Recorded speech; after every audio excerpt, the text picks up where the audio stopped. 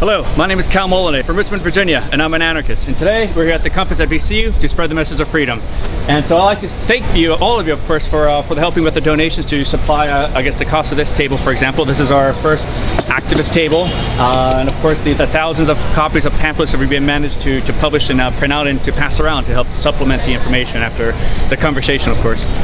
So we have here our 1984 George Orwell, Stefan Molinet's Everyday Anarchy, Ludwig von Mises' Human Action, Larkin Rose's The Most Dangerous Superstition, Ayn Rand's The Fountainhead, No Haters, and Zoe Salatin's Everything I Want to Do Is Illegal, and of course the quotable Mises by Mises himself.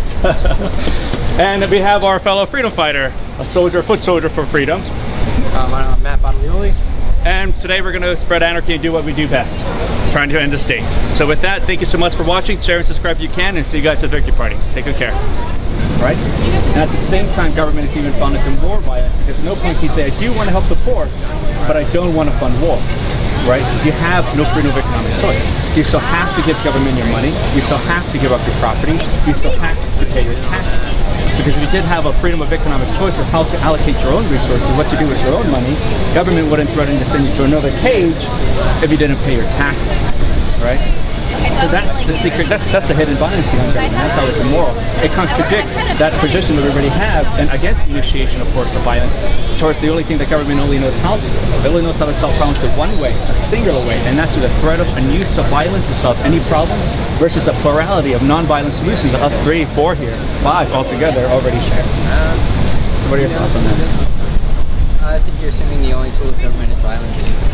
Government exists on the consent of the governed. I mean, obviously, by living in this nation, according to social contract, people set up a government because they agree on certain rights, certain laws. Sure. Okay. Obviously, that killing is not acceptable, and therefore, the idea is that the government protects your security in that way. Okay, all right, and so I would ask, like, if you had a contract with AT&T, you can produce that contract. If you had a contract with the mortgage contract with variable interest rates, you can produce it as well.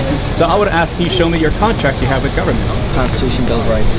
Can you show me your signature? Formal consent to it. Formal consent, no, but if I choose to move out of the country right now, I can move. You can't. You have to ask permission still. I wouldn't say that's free. You have to buy a passport. I don't have to ask permission to leave. I have to ask permission to go into another country. Right, but you need to get a passport. You need to still ask the permission for the piece of paper and approval. Which you won't get. There used to be a time where you never had to ask permission, where you could freely travel. There used to be a time where you did have more freedoms in the past. But slowly, as the encroachment of the government continues to get bigger, what you're getting into is the sacrifice of security for. Well, I want security. No, it's not. That doesn't have to be. That doesn't have anything to do with. Yeah, those two can very much be the same. So government objectively is they have a monopoly on the services we want. I too want security. I want roads. I want a lot of the services the government provides. Unfortunately, I want those services to be provided voluntarily as a business, as a free market solution, right? What government has a monopoly on roads, like USPS, they have a monopoly on delivering pieces of paper. No one is allowed to compete. It's illegal and criminal for anyone to compete against USPS and delivering pieces of paper. In the tax form of Virginia, it's illegal for anyone to compete against ABC and the monopoly of distilled spirits, right? The wholesale retail sale of distilled spirits, right? So prohibition is still alive. So I want these services, but I want the freedom to be able to cancel or unsubscribe as I would any other service. Like Netflix tried to raise their prices a few years ago overnight. People are like, cancel and subscribe, fuck that, go to Hulu, right? You have choices, you have options. You still have the option, though, to write your representative. You still have the option to be more informed about what your representatives are doing. If they aren't doing what you want them to do, supporting the ideas that you want to do, you vote for the other guy. But ultimately, that means that every bit of freedom that you have is basically the rest of the idea that people have to agree that you're bad. You don't need to act strange. The rest of that the majority of the people agree with that. Why do I have to be subject to the opinion of the majority? Because you live in a society of the majority. I mean, after all, there has to be room. If you decide that, hey, listen, it was right to kill somebody, yeah, you thought it was wrong. I mean, who is necessarily wrong? Or you don't even have to go violent. You say, hey, I think it's right for me to take that tie off your neck. Right. What's to stop me from doing that? That's wonderful. We can still have security in a free market society. You have competing services. This is, I'm not the problem with competing services is that competing services aren't necessarily regulated in the way that the government is often regulated. Well, the government doesn't really regulate much of anything, but restricts your freedom. Right, and they should regulate certain things better. So there can still be regulation. I mean, before you sign up for any service, you look in the past history, you look to see your customer service reviews. I've been in the business for 10 years. I can guarantee $1 million if I'm ever harmful reviews to you, the consumer.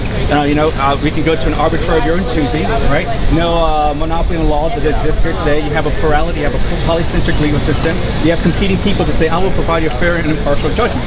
I will not throw you into a case because I don't like what you wear. Okay, so what solution do you have for this? That private firms run postal service? I guess, what else? Free market competition. And voluntary, consensual. Okay, no more snail mail. Yeah, I mean, we're talking about contracts, right? Okay, what services do you believe should be voluntary and which should be involuntary? Everything should be voluntary. Voluntary and police? Yeah, police. Yeah, police, privatized police too. I mean, I think that could get out of control. You don't have a cop that's You don't think it's out of control now? I mean, it is out of control now. I think it would be worse. Look at private contracting for firms overseas.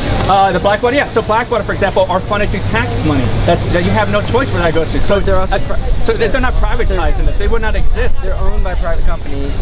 Their money comes from taxes. Which is spent by representatives. By strangers who take my money. I am an adult. Strangers who you elected and put in that position. Would you say that you're a competent human being? You can make your economic decisions for yourself. You don't need strangers to decide that for you. Yes. Okay, then we don't need politicians, political rulers to decide that for us. But the way our government is set up is a Republican government. Since I've been alive, I guess I stopped voting when I realized that I'm just choosing for the lesser of two evils, but evil's still evil. I'm choosing for a stranger to be my political master, and I don't need a political master. So I agree that, 9 times out of 10 you're choosing the lesser of two evils. So what makes your option versus the current option? Because his option, you don't have one person who has to decide things for everybody. It's everybody don't have one their own self. Well, what you're talking about is direct democracy. I'm not talking about any of direct democracy. That's what it sounds like. I guess it could sound like that. But what I'm advocating is that each individual is responsible for our own choices, right? Okay. I'm responsible for my own actions and the consequences thereof, right? Let's start from there, from the individual level, right? A stranger cannot dictate what you can and cannot do with your own body, right? That's kind of outlandish, but that's what politicians are. They're strangers who can tell you what you can and cannot do with your own body, but you yourself cannot tell that politician the same thing, right? So they have to abide by the rules that they set too. The rules that they have exceptions to. The rules apply only to us taxpayers, not to politicians. They're able to skirt off of that. I mean, they do it all the time. Which is a flaw in the system that needs to be addressed by the people. So who's the people? Just the majority of people. The majority of people. What if we don't agree on one solution to Then you write something, you raise awareness, you get people to vote on. So if I did want to smoke a plant for something, everybody has to agree with me that I can do this, or to be on my own property and do something. Not everybody, just the majority. Just the majority. That's 51%. This means without rules. We can have rules. I want rules. I just don't want political rules. So how do you choose? You need to accept political rules if you want rules. How do you choose the rules to put in place? Perfect. All right. So this is where we go. So what Virginia is, for example, is one forced majority community unto everyone, right? Everyone has to follow the majority preference, right? The cannabis is bad for everyone, even if you feel like it's okay for you. So it's forced onto everyone. One forced preference onto everyone. So instead of one forced community, you have thousands of competing communities. Just like you have kind of an example today, you have like your golf course communities. People like golf. People have those homeowner associations. They pay for the roads. They pay for the security. You used to have thousands of competing communities that cater to your lifestyle preference. You can have an apartment complex. But in having thousands of these communities, you're also sacrificing the security of the United States as a whole. Well, I was in the military, so you feel that security of the United States as a whole was to defend your freedoms or grant you more freedoms. It's failed. It's failed to defend your freedoms. The freedoms that we're losing today is not overseas, but here at home. You can't say that you're freer today than you were 5 years ago, 10 years ago, 50 years ago, right? It's here at home by the very same politicians that are robbing us of our freedoms, right? You want to talk about social conscience. I want a real contract with my community that says to safeguard my own freedom. But what you're getting at, that's tangible, that's real. But ultimately, everything you're arguing at is right. Cross brownies is awesome because businesses do that all the time. You have a lot of contracts with one another. AT&T has contracts with Sprint to use their service antennas, for example, to transmit signals. Sometimes they're not able to cover a particular area. So there's a lot of business cooperation that goes on with that. Yes, but everything you're arguing at essentially stems from the root of one thing. The majority of the voters don't vote on local issues. They don't talk to representatives. It's not working as it was designed to work. Well, how was it designed to work? It was designed with the idea of everyone participating in the government. People don't participate in the government. People don't make educated decisions. The reason why the federal government is allowed to do so much of what it does is because people don't vote against these issues. They don't raise the reason why their objections. It does because people say you have a monopoly on the institution of violence and force. So you have the right to send people federal agents to my house and then hold a gun to my head and say you have to abide by these certain rules the majority says. But you would say you would advocate for voluntary and consensual interactions, right? All right, so everything has to be consensual interactions. So I would like all these security. I'm saying the government is something that could work better if people were actually more involved, more informed about the day-to-day uses of the government. Yeah, sure. I mean, you can have the ascribe your solution to this is basically that we would have more private firms providing these services, which would in turn require that the people subscribing to these services be more informed. It's a solution that would work for if people were more informed of what's going on. The regular government would work the same. Basically, your solution would force people to be a little bit more aware of. Yeah, kind of like if you're going to choose a MacBook, you choose. However, what's probably going to happen though is I think that if it were to fall that way, we would still do the same thing we always do. In other words, rather than go to say Target or Walmart, we would go to the wholesale provider, the person who provides the majority of the services, the person who's easiest to get to. Because people always make the choice to go to the easiest option. Yeah, sure, and that's wonderful. But at least they have thousands. At least they have thousands of competing options. So, like with politics, you only have this politician is going to feed you bullshit, and another politician is going to feed you more bullshit. And the seller is going to feed you bullshit too. No. The seller is voluntary. The seller is, but he still feeds you bullshit. If you go to a food court, the most aggressive way they are is like try this free sample. That's a seller. Because a politician is going to lie to you, take your money, and it's going to disappear after 4 years. The seller is also regulated. There are plenty of private people that will lie to you and take your money. Sir, so you can still have polycentric legal system. Yeah, I guess business can go out of business. Being a victim of fraud. Yeah. No, but the government changes over when people vote certain people out of office. Would you say that it's a measure of success that after 75 years we finally would have the freedom to smoke a plant? Do you think that's a measure of success of government for trying to safeguard our freedom? I think people have only wanted to do it since, for forever. Well, I mean, even if only one person wants to do it, has not spread since the 60s. Permission so 75 years to finally gain one scrap of our freedom, but I've lost so many others the same amount of time. Would you say that that's a measure of success? I think what it is it's a measure of the stability of the government. The government was made so it changes slowly and gradually. The government was never made voluntary and consensual. It was only made by 37 people who signed that contract for themselves. Aware. No other people signed it. It's worked. It's never worked. What, the idea to force contracts onto babies? How is that voluntary and consensual? In what world is a baby able to make life decisions? So how can you say that this is founded consensual? But in what world?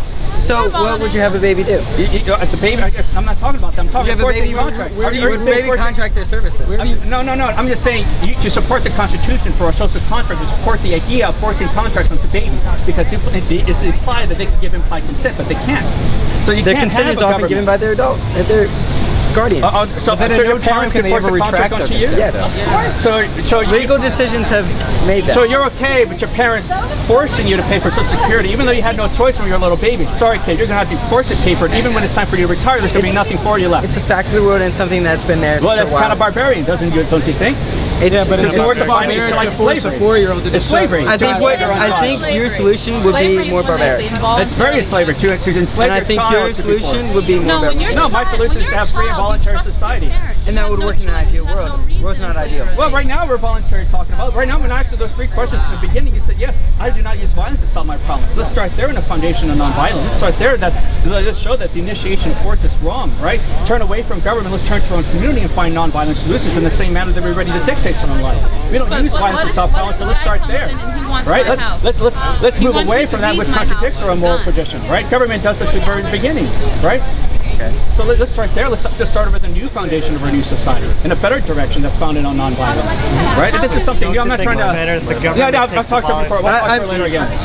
I'm sorry to interrupt you. I actually enjoyed this conversation, but I'm really having to get going. I have a paper after. Yeah, my name is Cal.